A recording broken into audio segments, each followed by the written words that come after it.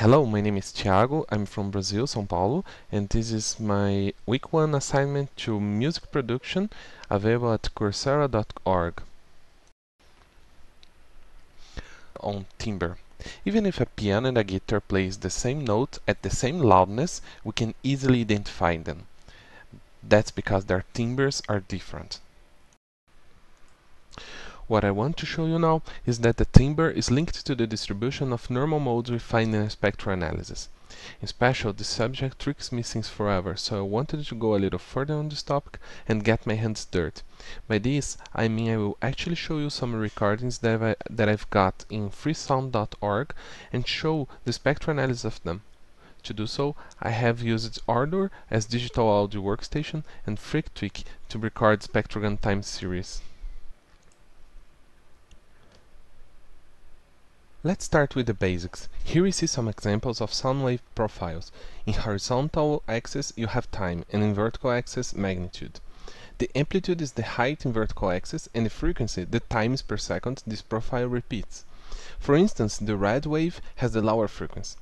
These waves are all called sinusoidal waves. When we think of waves, we usually picture this beautiful, smooth oscillation, but both amplitude and frequency could in principle be defined for other kinds of patterns. This in fact is what changes timbre.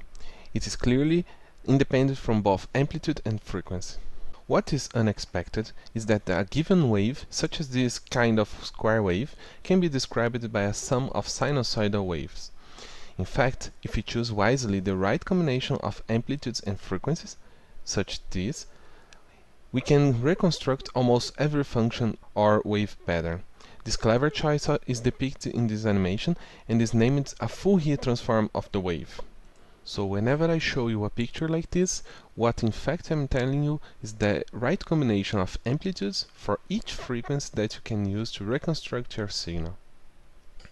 Although I will not focus on this second property, there is also the wave envelope. It changes the wave by means of, for instance, 1. Attack time, time taken for initial run-up of level. 2. The decay time, time taken for a subsequent run-down. And 3. The sustain level, the level during the main sequence of sound. Here we see an example from Casio. Let's put this into some action. As I mentioned, I have configured Ardour and FreakTweak to read spectrogram of some recordings. Let's start with a sine wave. This is now a trivial case, since from what I've told you about Fourier transform, this can be described by only one peak. You see a big peak and other stuff which is related to the discretization of a sine wave. Now I will add a white noise. It's a random signal which excites all frequencies at equal foot. Let's hear it.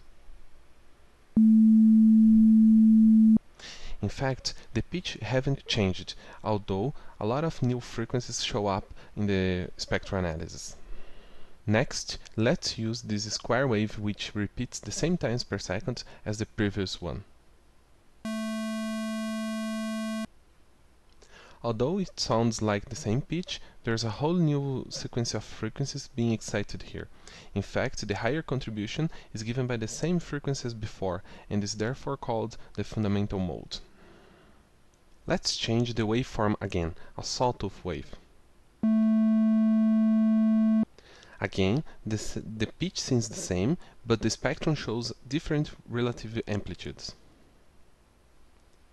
Up to now, we have seen that the appearance of new peaks in the spectrum changes the timbre, while the pitch keeps unchanged. Next, I will show you the spectrogram of some instruments that you certainly identify.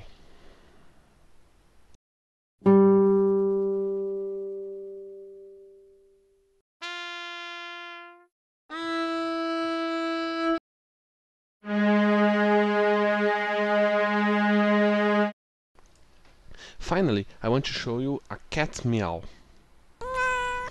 Luckily, I have found another recording from the same cat and we see something very interesting.